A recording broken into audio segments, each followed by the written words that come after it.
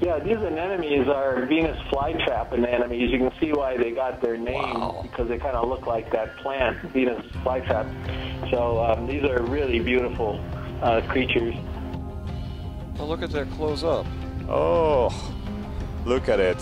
So does it trap prey like this, Santiago? Yeah.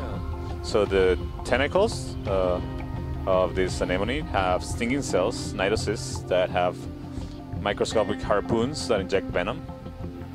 They can also use them just to hold on to prey, don't let them go, but also at the same time inject venom. And yeah, did you see that behavior? A sinister description of this creature.